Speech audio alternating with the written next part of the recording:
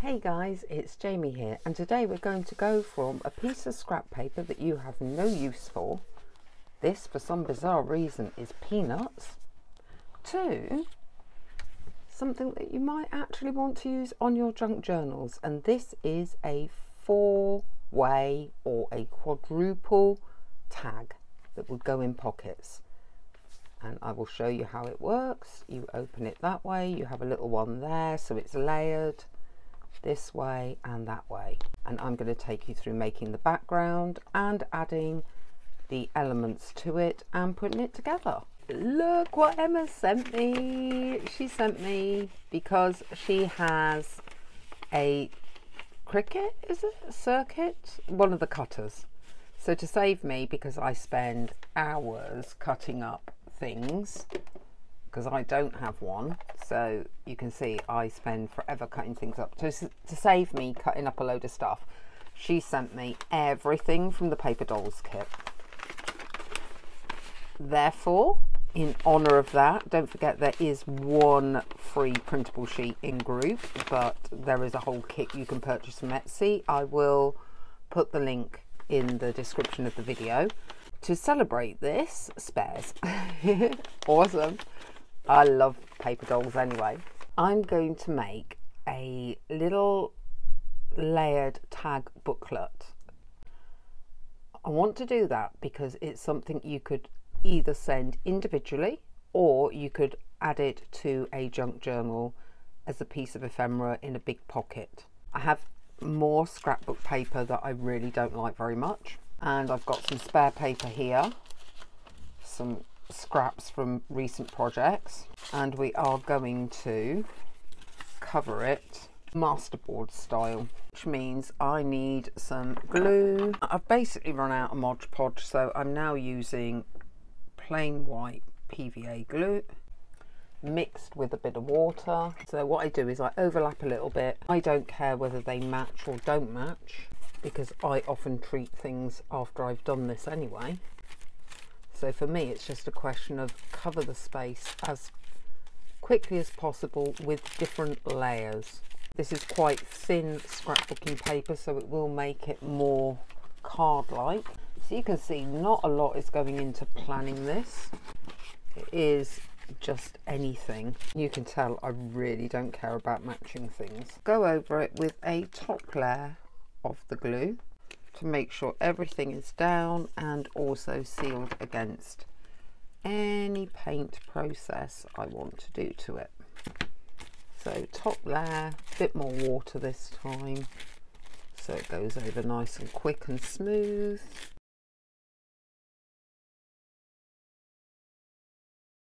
The next thing I want to do is to go over this paper with some white gesso. You can use any white paint. I'm deliberately going to knock back very patterned material, stuff that isn't really going to fit what I believe the feel of this is going to be. So that definitely won't fit. That won't fit, I don't think. Don't think that will either. You notice I'm not doing it necessarily particularly evenly. Some bits are thicker than others. I am getting most of this paper covered to some degree or other. I have a very small selection of watercolour crayons. I have a brown, a mustard, a black, a white. These are just the cheapest that had a reasonable review on Amazon. I am going to scrub along around this edge in the dark. Now, because I'm making tags out of this, we're going to do this at various intervals. So we're going to take these lines where these squares of different paper are and follow those. I'm going to take some water and start to get that to spread off those lines. Use my finger, admittedly, but also get some water on there. It helps with the spreading. Now I have my little hot air gun and I'm going to dry that off. So now we go again, but we go with the mustard colour, and this time not necessarily following it all over, just scrubbing in scribble pattern. If I feel I need to wet this, I will. And I do feel it's a bit hard to manipulate it, so I'm going to give it a bit of help.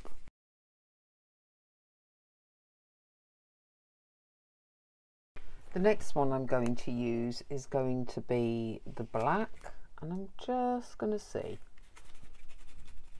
if I smudge it in here along these lines, am I going to get an effect I like? And I think I might. Yeah, I quite like that. So I'm going to work around this paper and smudge along those joins of those papers.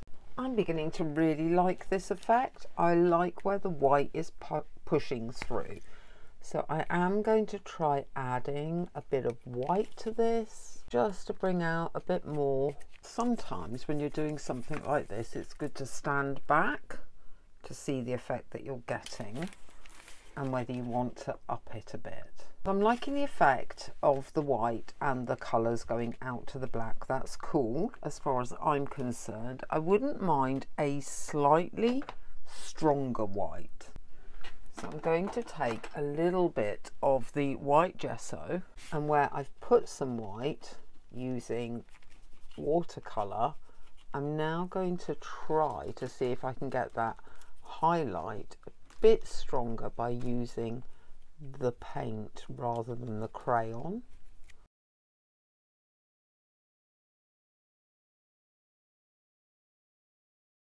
Okay, and again, standing back from it, take a look.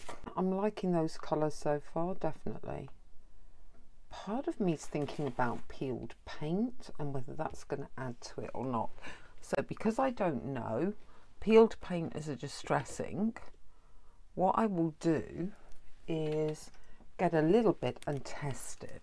Peeled paint is a green distress ink, but it's quite a dark green. And I just want to see if it's going to add to this. I think it does. Don't necessarily want to go overboard with it. Now this may be too bright for this. It may work, it may not. So we're going to again test it in a corner and see.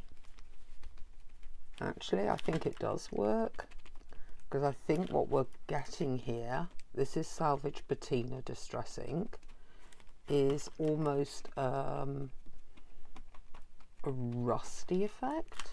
Yeah, quite like that as well. There is actually a distress ink called Rusty Hinged, and I happen to have it. It's actually quite orange. How that's gonna look. Yeah, that's also working quite well. The big risk is going to be protecting this, because it is going to get wet again, whatever I use. But I am going to go with Hairspray because it's slightly less contact than using another glaze of some sort, whether it's a matte medium varnish or a watered down glue. So I'm going to come quite a bit away. Yes, I am going to get this wet. Because it's distress ink, it will react to getting wet,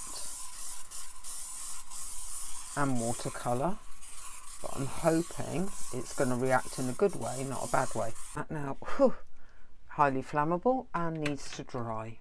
Now this is all dry and stable and protected and not sticky, which is good. I'm going to stain up some of this because I like to use what I normally throw away as part of the design. So I am going to go over the areas that I want to use, which is going to be the areas with some markings on them, with some Distress Photo ink, because that fits the theme of what we're doing. This is going to be available for me to tear at when we decorate the tags. The other day in a video I showed how similar in thickness this greaseproof paper is to tracing paper, and therefore it can be used instead of tracing paper, and I think would work out cheaper. You can see you get some nice crease lines here as well. You could do it more. You could scrunch it up, unscrunch it, and then you're going to get even more lines picking up the ink as you go over it.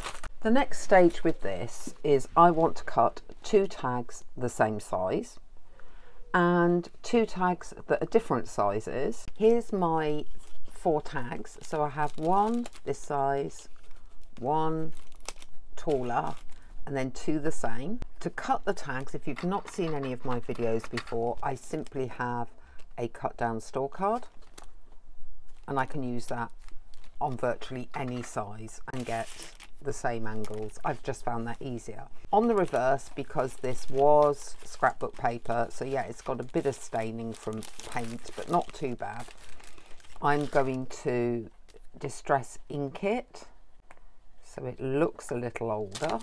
I will start at the edges and then work in from the corners. The idea is, as the ink fades, you have less ink, it covers slightly less deeply. That would replicate wear. Wear would always be on your edges and corners first, like excessive finger grease and things like that. On this side, I will take a permanent black ink. I have my Stays On, which is quite a strong black ink. Because I have these black borders, I'm not going to try and use vintage photo look. It stains so quickly. And the reason for doing this is it will frame, like you would frame a picture, the features of the tag when we put them on. I'm back to do a bit of decorating of the tags. I have a bit of this parchment paper and a script stamp and a permanent ink stamp. Pop that on there. Awesome. One thing that's in Emma's kit is she's put lots of little extras so you can dress your paper people up. I will try to do that a little bit, and I do want to create a background for them. For a background, I'm thinking the usual labels, tickets, that type of thing. I want the grungier looking ones. For example, we've got this one. Let's start with this guy. First thing, I'm going to tear a bit of this background and see how much of this we want to use. Probably half, possibly stain it again, just along the edges. I think the way to get the edges of this is going to be to do it flat, and we can have that somewhere behind him, along with maybe another piece. So I might take that ticket and put that down first. For those interested in the UK, this is Aqua Tombow Mono Liquid Glue. I love using it because of that tip. It runs really quickly and is quite strong. I found the cheapest way to buy it was in bulk, and I got it from Amazon. I'm just creating a few little layers behind him. How's that looking? Right, we're not really seeing that second one unless we bring him slightly off the page. We'd lose a bit of his foot. I'm not too worried about that. Might bring him down a bit, and then we could potentially get some kind of word up here. Could have it at the bottom. Yeah, I'm more tempted to put that at the bottom. I've moved to the silicone glue Fabri-Tac because it was struggling to stick. Now that might be the lacquer, the hair lacquer, the hairspray topping. I'm not sure. I have this, which is some Amazon packaging. I'm going to put that up there. All we're doing is adding layers and textures to this. Something I might do, because this is all one tone, is come in on this and tone it up a little bit with, again, a vintage photo, because it's a grungy look we're going for. And if you wanted to, you could spray that with a bit of water and move it around a bit more. I'm okay with that. Okay, how am I feeling?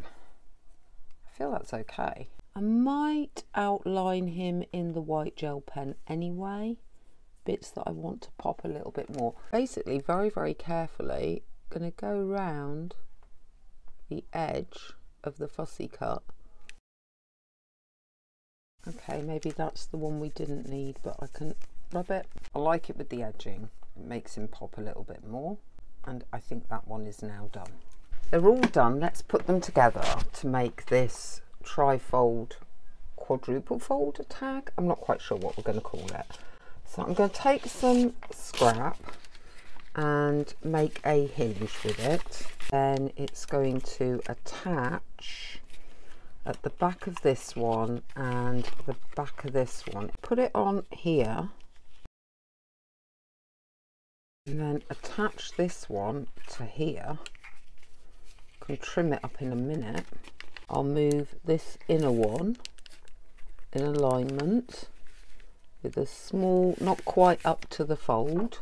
Run some glue along here and pull it over. Now, have I managed to do that right? Yay, I have. Okay, cool. Now we want one for here. Again, we want one to go. Because this has been edged in black, if you feel that hinging is showing through, just re-edge it. And then yet again, we don't have to put it at the bottom, we can put it anywhere.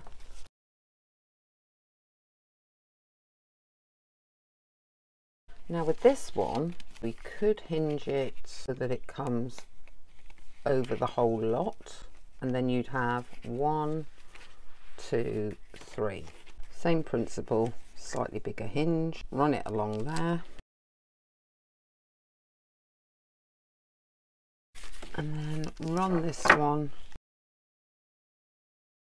down the back of this one, leaving a slightly bigger gap this time so that it has the space to hinge over. So that is our little 4-way tag with people and some fun little extras. Opens that way, it opens that way, it opens that way, and it opens that way, and I would suggest it goes in a pocket or can be sent as a piece of little happy mail.